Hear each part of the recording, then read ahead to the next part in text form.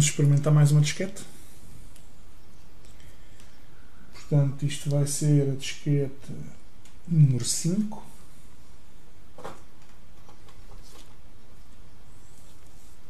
Vamos ver o que é que tem.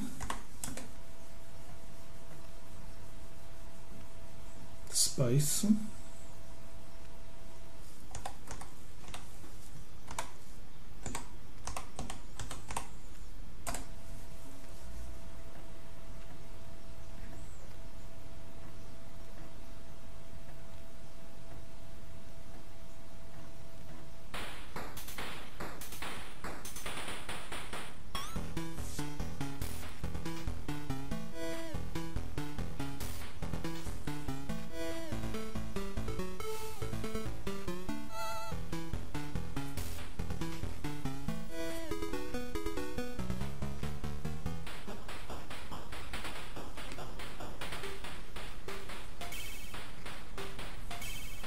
Tem uma música gira.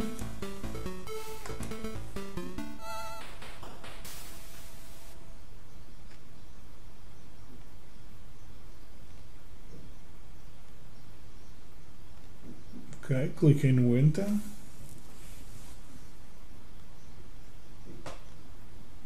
Já não aconteceu mais nada.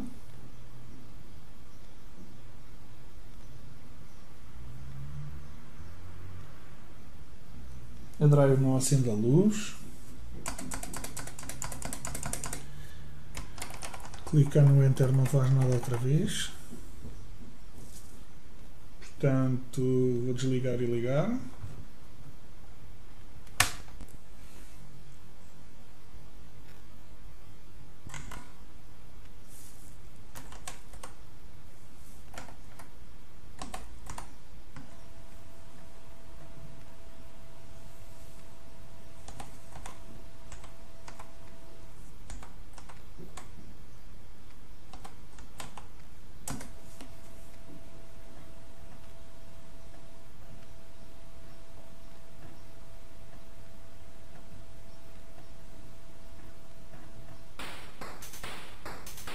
Aí está. O menu novamente com a música. 1988. Portanto, vou tentar clicar na tecla 1.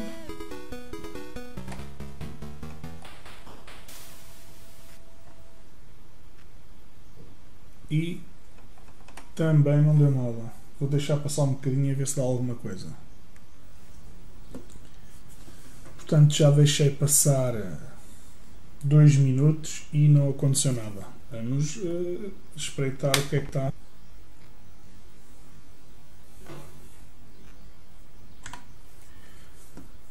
Vamos ver o que é que está no outro lado da disquete.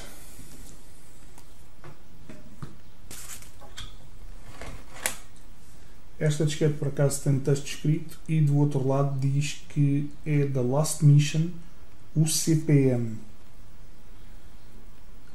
Portanto, como diz que é o CPM, acho que não vai funcionar porque preciso de instalar primeiro o sistema operativo CPM e depois é que posso correr esta disquete.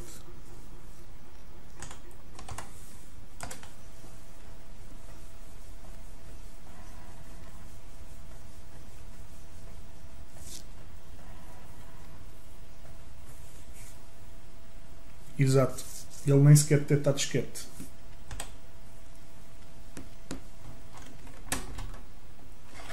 Portanto, isto foi a disquete número 5. Vamos para a disquete número 6, que também tem um dos lados que diz Les dieux de la mer, o CPM. Portanto, esta disquete também só vai funcionar de um dos lados. Portanto, vamos já experimentar com o lado que é suposto funcionar.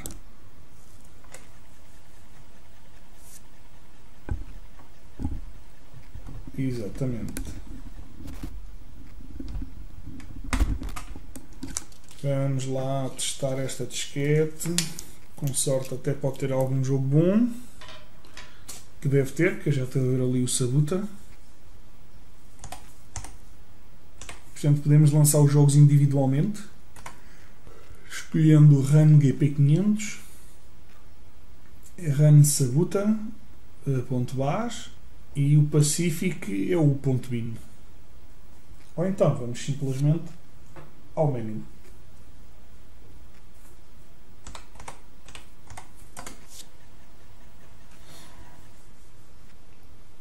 E aqui está ele, vamos ver isto.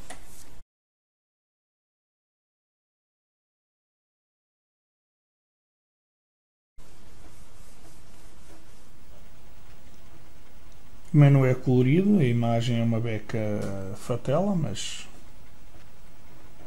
isso é desenho muito antigo. Isto é em francês. Sim, queremos fazer uma partida. O S não funciona, nem o Y. W. Bom, vamos ao N. Ok. Portanto, vamos escolher no Easy. É o 0.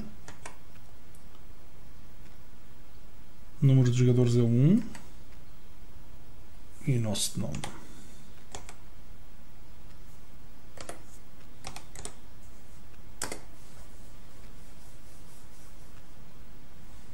A cor da mota.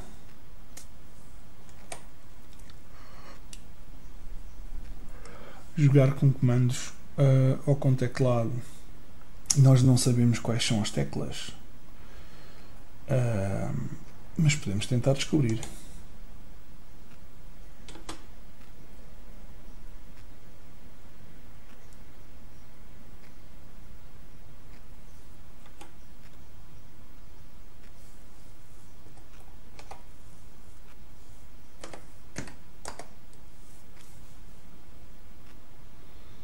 Ok, e agora o E. E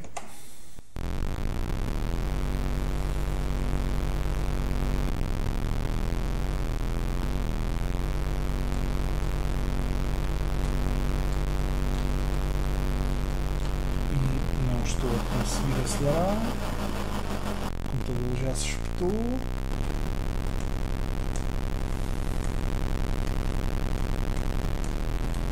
Portanto, o Amstrad sofre do mesmo problema do Spectrum. Há jogos que as teclas eu salvo-se quem puder.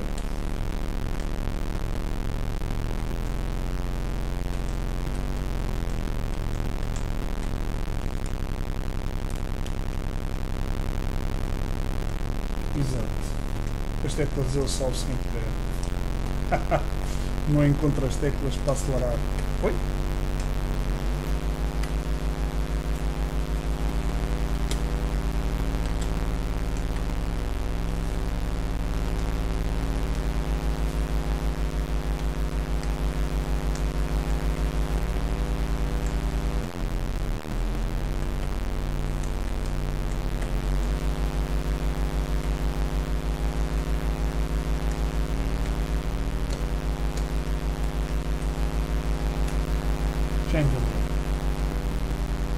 São os Fs. F8 para acelerar, F4, F6 para virar e o F2 para travar, e o controle é a mudança.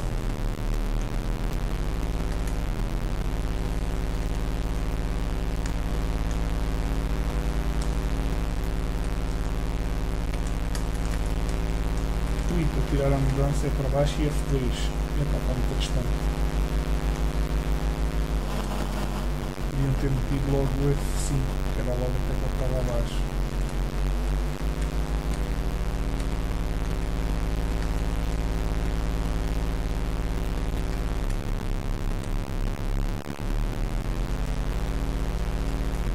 A moto só tem 4 mudanças. E não podemos ficar fora da estrada há muito tempo.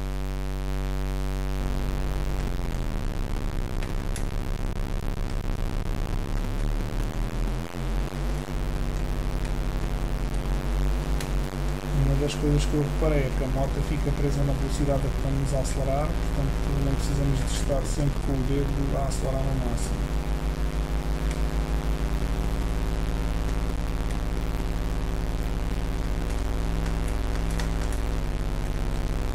Só que isto mandar mudanças abaixo é muito difícil.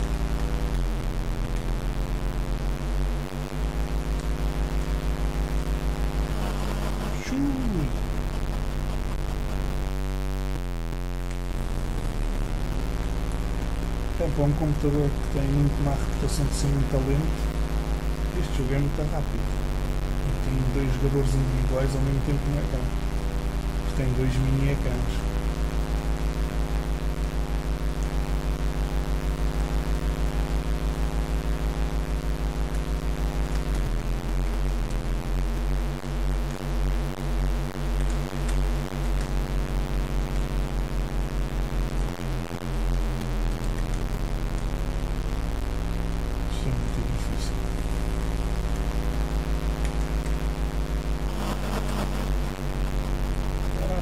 Não entravam. Estou a uma volta de avanço. Vai-me arripar, vai-me arripar.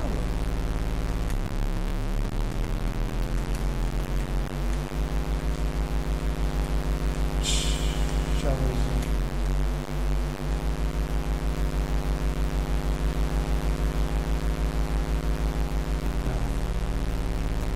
Isto sem podermos escolher teclas é muito difícil.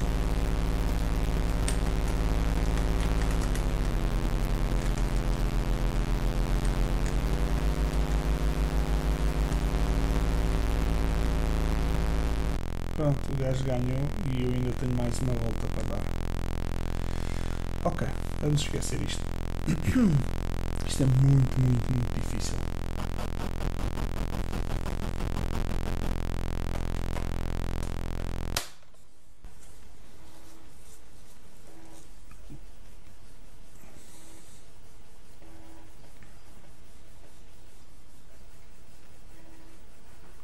Grandes gráficos aqui.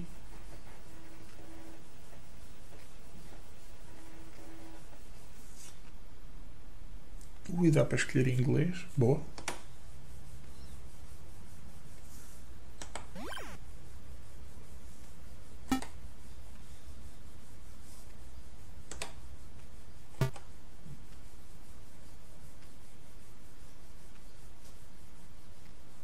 Joystick.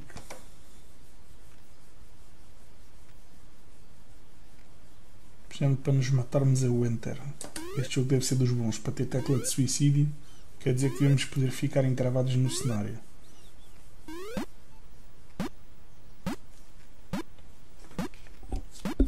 Tirar os fones.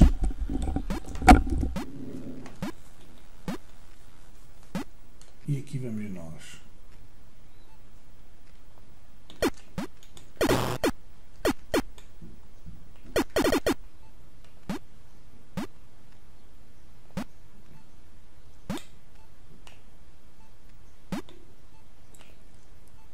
Ok, isto é um bocado para a pessoa estranho, mas tudo bem. Portanto, aqui não se cai.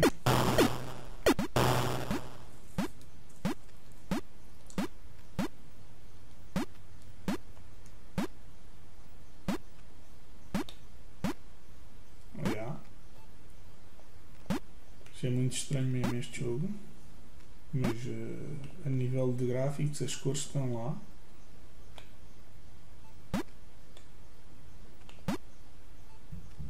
Do que experimentámos até agora no Amstrad, este é o que está mais espetacular em termos de cores.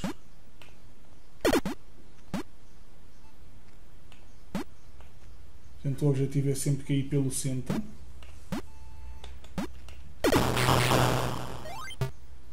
Ok, isto é uma bomba.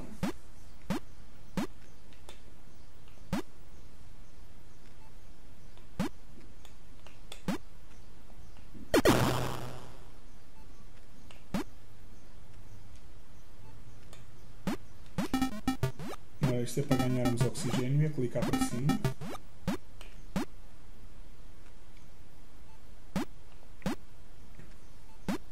O gajo anda bué rápido mesmo, mas mesmo bué rápido. Oh, não cabe. Se eu disparar não acontece nada, não.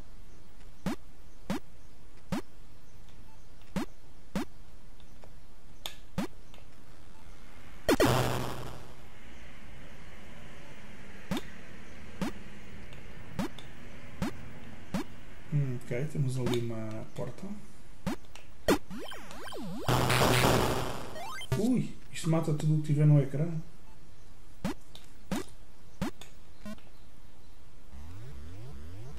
Temos outra porta. A corrente da água empurra-nos para cima, mas deu para passar.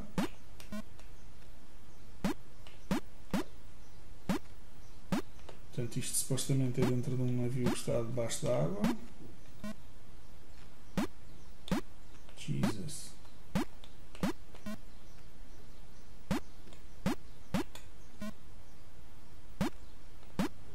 Uou.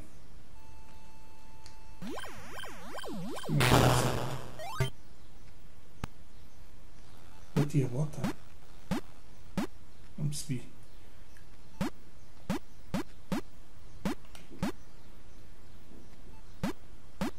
Ok, não consigo livrar-me disto. Tenho que entrar.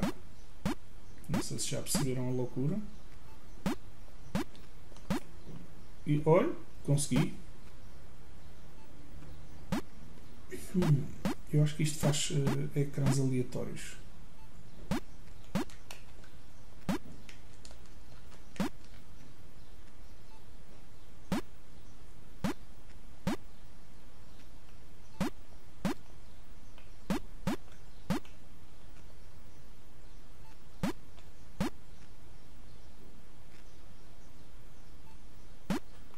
Portanto, já estamos a repetir ecrãs. O meu personagem já não tem mais balas, sabe-se lá porquê.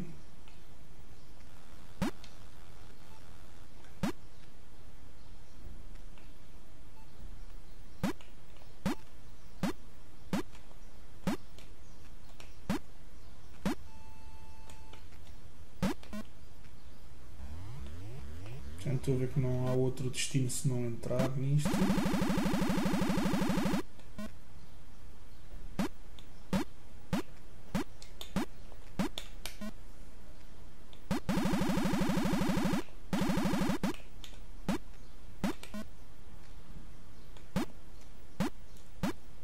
Isto não faz diagonais, portanto só anda para cima e depois anda para os lados.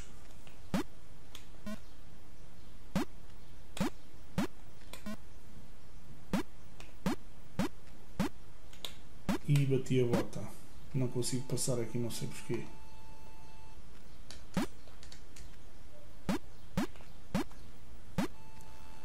Será que isto tem alguma técnica especial? Quero isto para se clicar no space, mas não acontece nada. Ok. Graficamente está giro, mas a jogabilidade é boa. Mas o tema do jogo deixa muito a desejar, está muito confuso. Vamos para o próximo.